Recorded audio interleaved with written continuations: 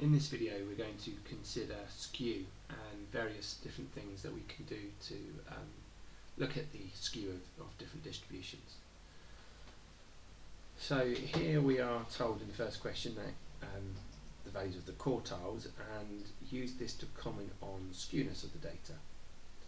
Now one way we can look at how skewed the data is, well, what's the difference between the first quartile and the second quartile, and how does that compare to the second quartile and the third quartile?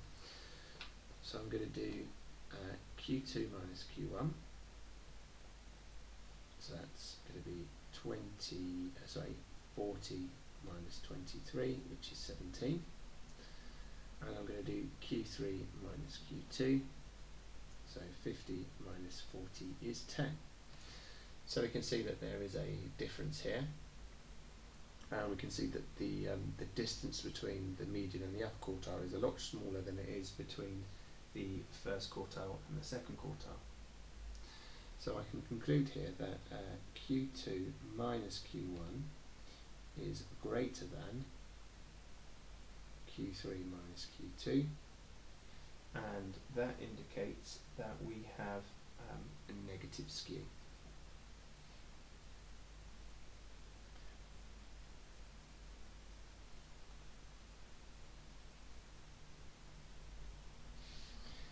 And we can also use the shapes of graphs to tell us something about skew.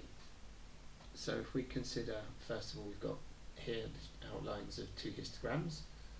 So what does this tell us about skew? Well, we can see in this first one that the data is all sort of bunched up at the first end, and we would describe this as having positive skew.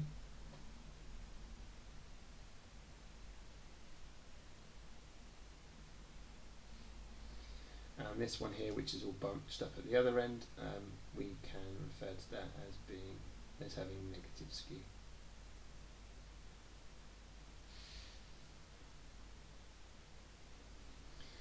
And we can also comment on these two box plots.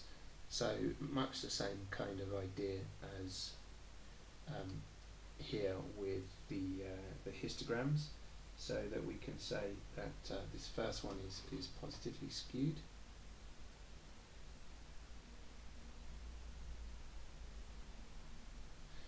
and this second one here is negatively skewed. And if we look at why that is, we can see, well, actually the distance between the first quartile and the second quartile is a lot smaller than it is between the median and the last quartile.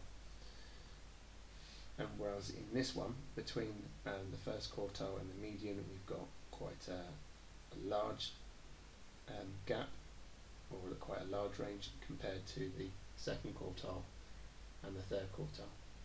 So that ties in with the calculation we had above. There are various other methods of skew that you can use, but you should recognise the shapes and be able to comment on the skew that way. It could also be that you have a symmetrical graph to look at, and often that will be tied in with questions on the normal distribution, which is a topic we'll cover in a later video. You may also have other calculations to skew, and that's something that you will have to work out as it comes up, but it will be presented to you.